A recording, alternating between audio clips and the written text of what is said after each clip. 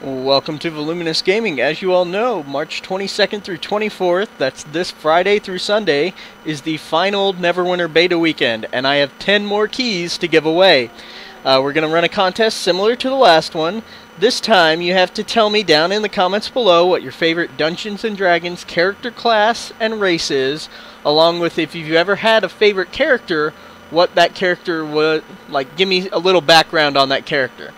If you've never played Dungeons & Dragons, tell me what you're looking forward to in Neverwinter, why you want to play, what kind of character you're going to play. Remember, there's a wizard, a rogue, a cleric, and a guardian fighter right now available in the beta.